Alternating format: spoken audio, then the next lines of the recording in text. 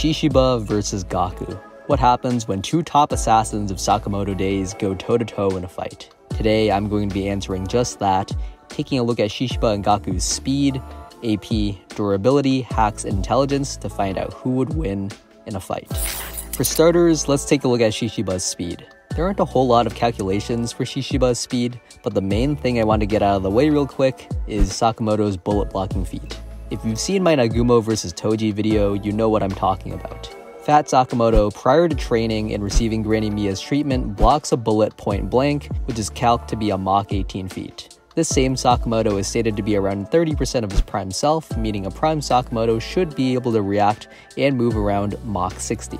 Shishiba doesn't have any particularly direct scaling to prime Sakamoto, so this would act as a highball, but considering his position in the order and his relativity to Nagumo, Shishiba being around Mach 60 isn't completely unreasonable.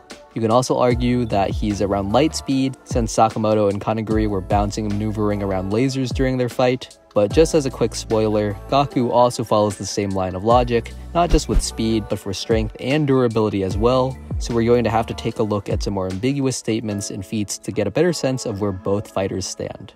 Right after his fight with Yotsumura, Shishiba was completely okay with fighting Nagumo, implying that he at least thinks he can keep up with and even beat a full health Nagumo.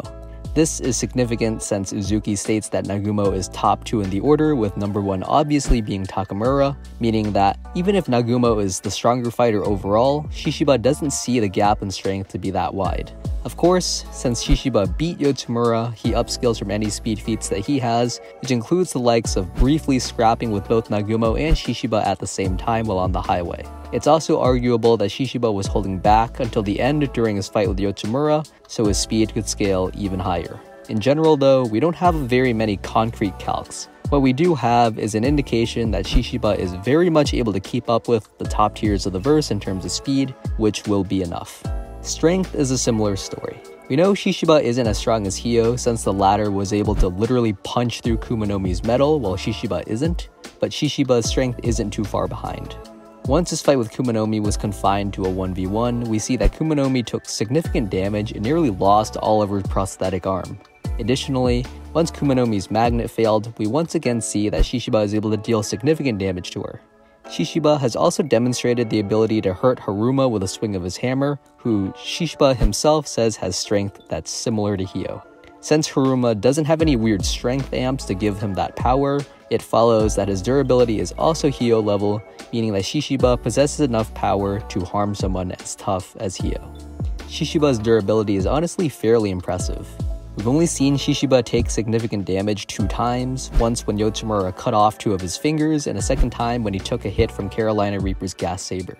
And in the case of the gas saber, since the weapon is a heat-based one that melts through its targets, I wouldn't count it as a knock on Shishiba's durability since the weapon doesn't actually test his conventional durability, but his heat resistance.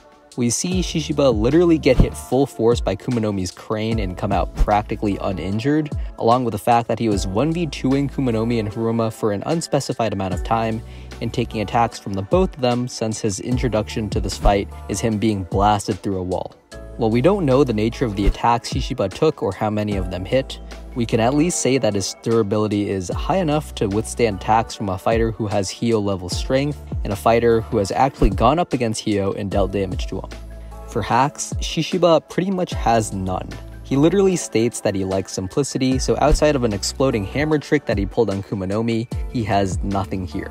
Intelligence-wise, Shishiba is fairly smart. He was able to read Yotsumura's attack with the reflection in his hammer, along with a few more minor showings like creating sparks with his hammer to be able to see in the channel of rebirth, and being able to instantly recognize when he has an opening on Kumanomi and Carolina Reaper, and subsequently taking advantage of that opening. Overall, Shishiba does not have very many layers when it comes to his strength, which makes sense for his character. He likes simplicity, so there aren't any fancy hacks or tricks. He's just a guy who is pretty strong and fast, which makes him a perfect match for Gaku. Gaku, as I said earlier, upscales from Sakamoto's Mach 18 bullet feat. Additionally, during his fight with Nagumo, Gaku says that his and Nagumo's speeds are pretty much equal, however, this is right before Nagumo starts trying harder. Gaku isn't being straight up blitzed until he gets distracted by the die though, so we can still say that Gaku's speed is pretty much on par with Nagumo, who has been stated to be the Order's second strongest. Because he can consistently react to Nagumo's attacks, the possible light speed scaling for Nagumo applies to Gaku as well. There's a few smaller showings too, like Gaku being fast enough to sort of keep up with Takamura during their fight in the museum. Gaku is obviously still getting cooked, but the fact that he was able to catch Takamura's sword in his mouth instead of getting his head cut in half is pretty impressive, along with the fact that he was able to kick Takamura away after getting his arm stabbed. Overall though, just like Shishiba, the most we need to know with Gaku is that he is fast enough to keep up with the top tiers of the verse. Strength is a major part of Gaku's skill set, so there's quite a few showings of it. In terms of just raw striking power, we've seen that Gaku's 1-inch punch was enough to just straight up take off Samejima's head, along with the fact that him kicking his arm back at Takamura had enough force to crack his katana. Gaku also says that he's just straight up stronger than Nagumo, albeit it likely isn't by a lot since Nagumo isn't being completely overpowered during their fight. Nagumo also says that his dexterity and way of attacking remind him of Sakamoto back in the day, which, while not a direct indication of strength and is extremely ambiguous, could mean that Gaku possesses a similar level of strength to a prime Sakamoto. Durability-wise, Gaku is pretty tough. The characters that Gaku takes significant damage from are all powerhouses. Of course, he gets torn up by Takamura, but against Nagumo, even being hit with a plain wing didn't completely stop him. Kumanomi kicking a volleyball at him was enough to make him bleed, and we know that Kumanomi's physicals aren't enough to straight up damage Hyo since Hyo literally tanks a punch from her with 0 damage, giving us a clear indication that Gaku is less durable than Hyo by a decent margin. Outside of that though, Gaku's durability isn't demonstrated so much as his endurance, which I will be talking about in the hacks and intelligence section. What I'm considering as Gaku's hacks is really more a result of his gamer mindset. We see in his fight against Nagumo that when Gaku is being heavily pressed and has pressure stacked against him, he gets quite a bit stronger and faster. Right as Gaku announces that he's on the killing speed run, he runs up on Nagumo and just punches him into a car, and then proceeds to hop into the car and dodge all of Nagumo's stabs. Additionally, Gaku demonstrates some crazy endurance both times he fights Takamura. Despite having his arm cut off, Gaku is entirely unfazed and kicks it back at Takamura, and in the museum, Gaku wakes up after receiving some treatment from Kashima and immediately looks for Takamura. He still gets bodied, but he's the first character to damage Takamura and has a mindset that allows him to get way stronger by taking such risks. Intelligence-wise, Gaku isn't really anything special. He's smart enough to realize how to use Kaiji's special hearing against him during the JCC exam, and he's also got enough fight IQ to ignore the fact that he's limited by the space he's in during the same exam, but Gaku never demonstrates any amazing feats of intelligence, just a solid understanding of the fundamentals of fighting. With Gaku and Shishiba having been scaled, it's time to see how they would do in a fight. Right off the bat, I think I'll be giving Gaku the edge in speed. His relativity to Nagumo is more concrete than anything Shishiba has shown, and his general fighting prowess is enough to make him the first person to damage Takamura, even if it took him out of the fight in the process. However, even though I think Gaku is faster, it isn't by much. Shishiba should still be able to keep up with him, just with a little added difficulty. On top of being a little faster, I think Gaku is a little stronger as well. Shishiba never shows any crazy destructive feats, while Gaku has his showings against Nagumo to vouch for his strength. Again, though, just like with speed, I don't think Gaku is significantly stronger than Shishiba. The difference isn't big enough for Gaku to be casually tossing around Shishiba, but it's there nonetheless. Where Shishiba begins to beat Gaku though is in durability. Despite Gaku being stronger, he was still damaged from catching the volleyball that Kumanomi kicked at him. This same Kumanomi was unable to even remotely harm Hyo with a full-strength punch, and was also unable to deal significant damage to Shishiba after hitting him with a crane.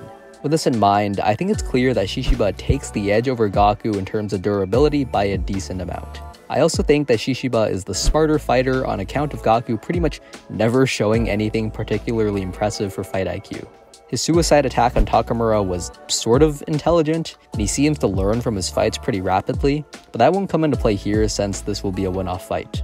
Shishiba, on the other hand, has actually shown decent fight IQ with his reflective and explosive hammers respectively, along with his ability to seize openings when presented with them. So with just these 4 factors in mind, this fight is looking extremely close. Gaku might be slightly faster and stronger, but Shishiba would be able to take the punishment and is also the smarter fighter. The two fighters' endurances are hard to compare as well. Shishiba went 1v2 against Kumanomi and Haruma, coming out with visible damage, but still more than able to fight, and Gaku is literally an endurance champion, never backing down from a fight no matter how lethal an injury is. Ultimately, I think a key factor in this fight is unironically going to be Gaku's mindset. Even if Shishiba with his higher fight IQ is able to set up a situation where he lands a lethal hit on Gaku, I think Gaku's whole killing speedrun mentality would probably give him enough of an amp that he legitimately starts pressing and possibly beating Shishiba. Shishiba, on the other hand, never shows any love of fighting and literally expresses the opposite, instead claiming that he just sees killing as busy work. Because of this, I think that more often than not, this fight either ends with Gaku winning and living to breathe another day, or winning and dying to his injuries afterwards, essentially making it a tie. This isn't to say that Shishiba gets washed, but that Gaku's mindset gives him the edge in a fight to the death because he's so willing to push himself over the edge to beat his opponent with a level of dedication to killing that we just never see with Shishiba. But if I had to give numbers to it, it'd be extremely close. Out of 100 fights, I think Gaku would probably win like 56 to 57 of them, with Shishiba winning the other 43 to 44, give or take a few on both fighters since it could legitimately be a tie. But of course, these are just my ramblings, so feel free to tell me why Shishiba bodies in the comments.